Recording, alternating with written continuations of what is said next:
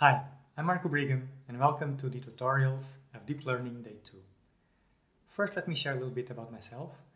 I manage research and development at a Belgian startup called Denoise that specializes in automated document recognition.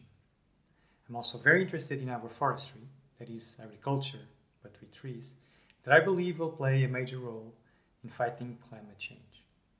I'm also very curious about robotics and how it will help scale agroforestry operations in the future.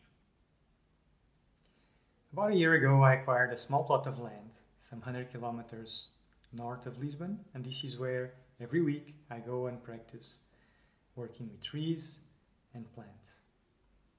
And this is where I live now, Figueira da Foz, further north. I moved here after my PhD and I work remotely. My background is in physics, and that was followed by a master's in machine learning under the guidance of Mark van Rossum in Edinburgh, followed by a PhD in computational neuroscience, the team of Alain Destex, and more recently a postdoc in sleep research with Erwan Lepenec at Polytechnique in Paris. Now let me tell you about the cognitive task that we'll be using in this tutorial.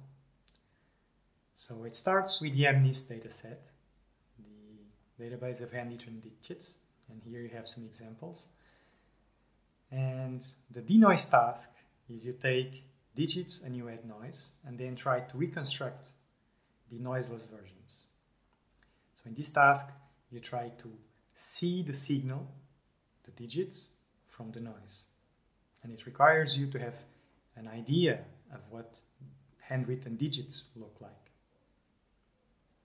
Second task is image completion, where small chunks of the image are taken out and you are to imagine the missing part.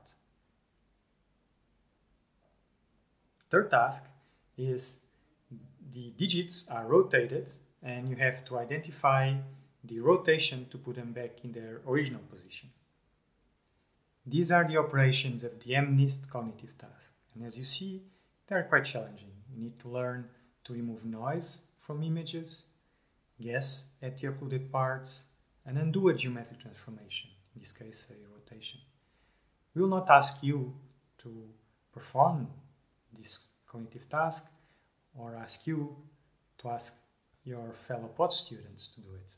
Instead, we'll use autoencoders that you will learn more during the tutorials, but basically autoencoders are able to solve the MNIST cognitive task in the sense that when provided with the modified images on the output after training, they are able to recover something that resembles the original images.